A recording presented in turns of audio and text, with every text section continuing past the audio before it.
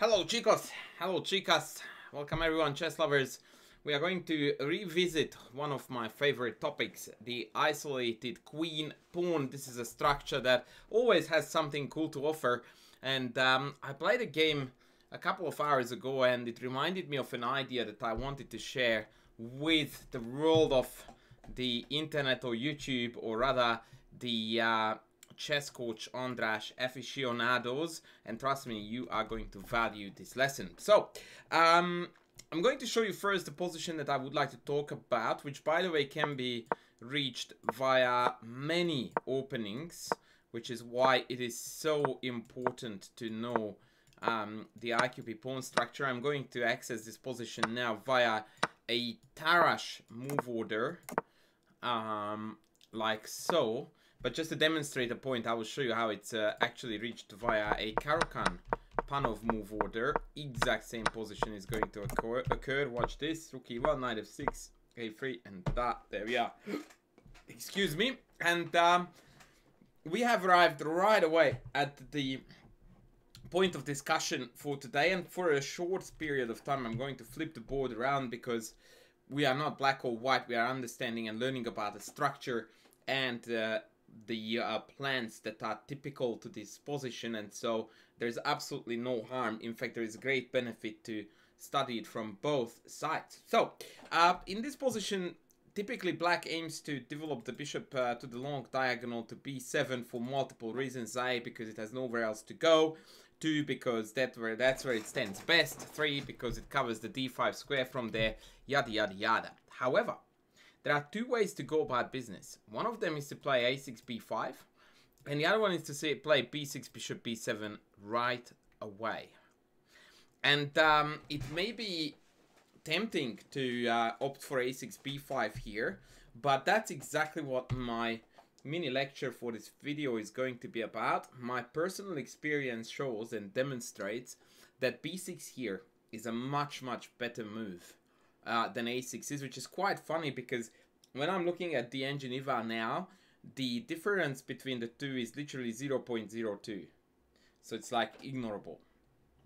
But let me demonstrate to you why I'm saying what I'm saying, and hopefully that is going to make a very compelling case. So after a6, white's best move is bishop a2, and then black plays b5.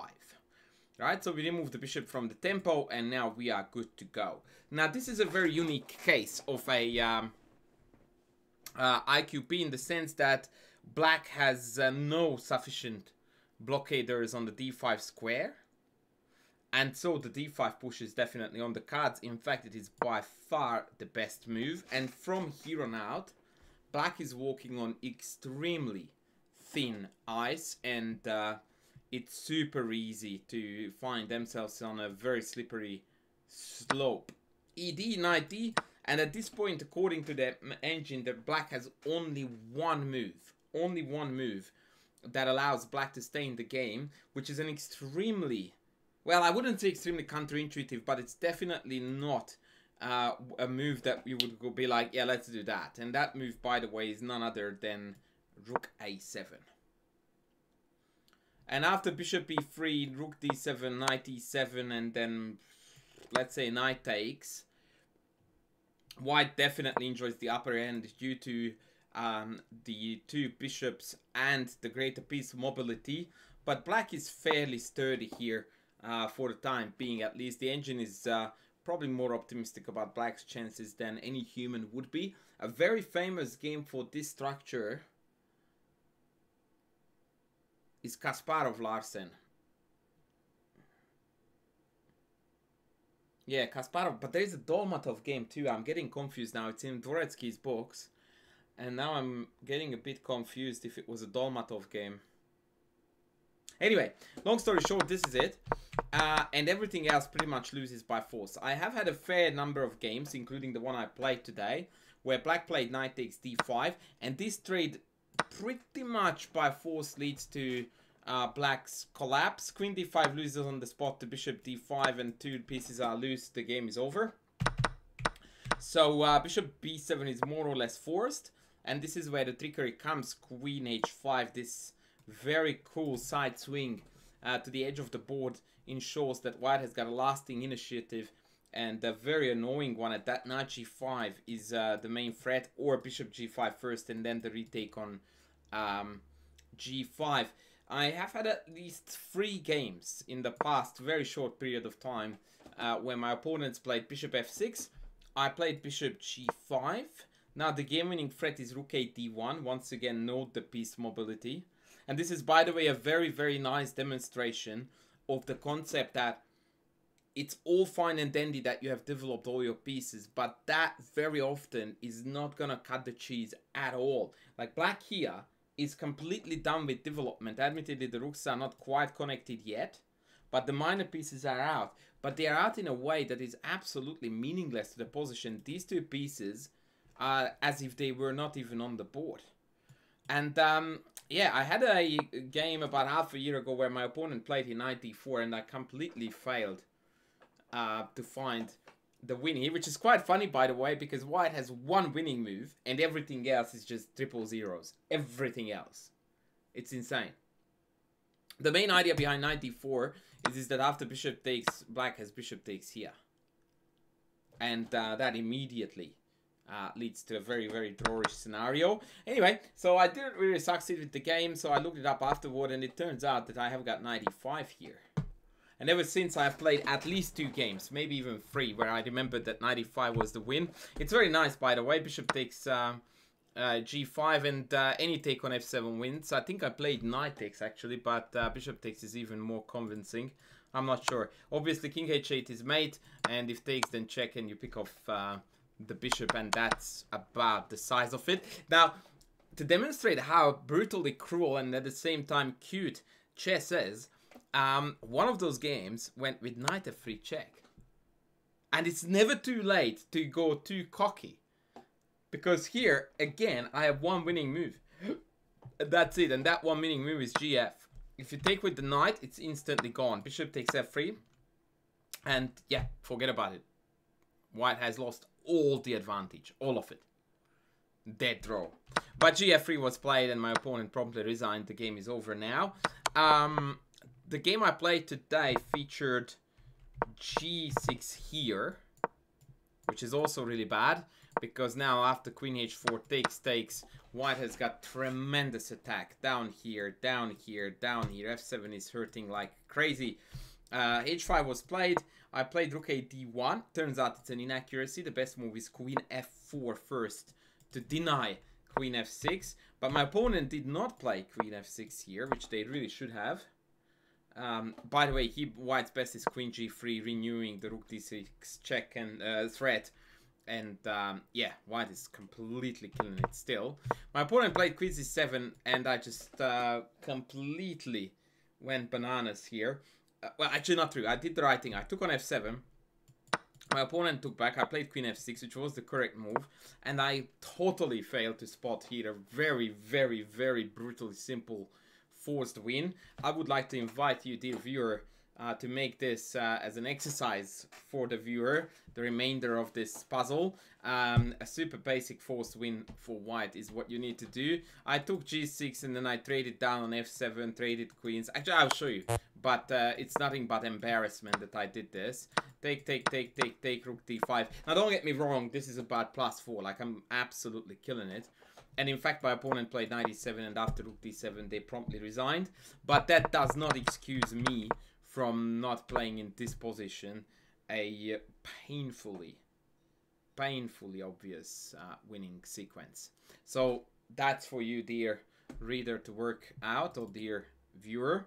I'm going to show it to you now in case you failed. So the idea that I missed here was rook d5. And the threat is very simply to go check first. So against the pass, I go check. Rook can't block because rook hangs on f8 with mate, king here, and this is a mate due to the pin. That was the little touch I missed. I also missed that here after rook h7. We have got multitude of wins based on this idea. That was my main miss. This move here. And yeah, the idea is that rook f5 is met by mate on g8. Beautiful attack. The queen defends f8, then I take, and rook e8 wins the queen. And if the rook goes anywhere on the back rank, then we have got rook e8 check with a subsequent checkmate. Probably prettiest would be check, check here, check here and here. Not bad. So yeah, that's, guys, basically the story of the a6 b5. Very tempting, but in fact, in my opinion, really bad expansion on the queen side with the idea of developing the bishop. Now, what is the difference? Quite cunning. If you play b6 instead of a6 b5, then now the matching continuation from white's perspective is to play d5.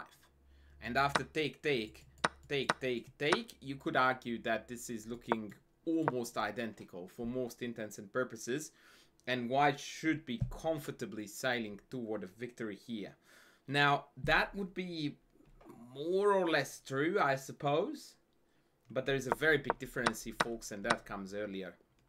And that is none other than, because if I had to play d5 with my bishop on c4, I didn't have time for this delicate bishop a2 prophylactic move.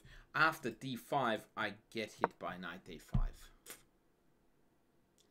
And that, unfortunately, means that this doesn't work. I fell for this multiple times, by the way. The only thing that black needs to ensure is that they do not take with the pawn here, because that allows b4. And if knight c4, then knight takes d5. And this could get very, very unpleasant for black with all the diagonals and files opening up and lots of loose pieces everywhere. But instead, if they take with the knight, then this sequence appears to be more or less forced. There's no point in playing b4 now because the knight just jumps in, so queen d5 is forced. And after bishop e6 takes, takes, takes, takes, this endgame is dead draw. Although there is a broken pawn, the e6 pawn, but taking it is very risky because now comes check, take, take, take, bishop f6. And although white is a pawn up, my pieces are tragically passive. Knight b3 is threatened, rook d8, rook d1 is threatened. The engine correctly evaluates this as black's advantage, so it's out of the question. I can't do that. So I suppose here I can play something like bishop g5 and have a tiny, tiny, tiny edge.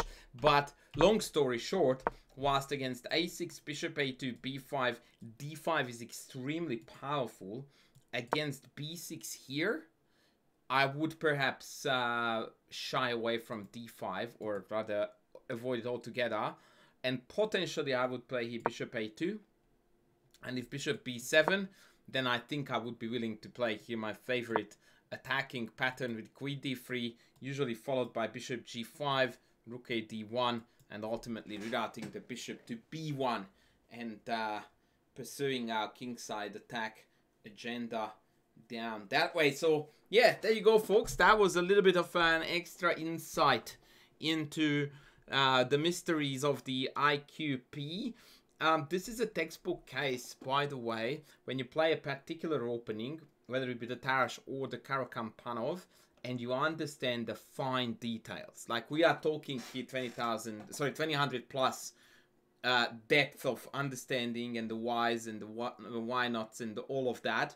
So I thought that this would be an interesting demonstration of, I don't want to sound cocky, but, you know, like a little bit of a higher level of thinking of what difference would this make versus b6. And, you know, most people would either just completely dismiss it that it's irrelevant or doesn't make any difference or I can't be bothered.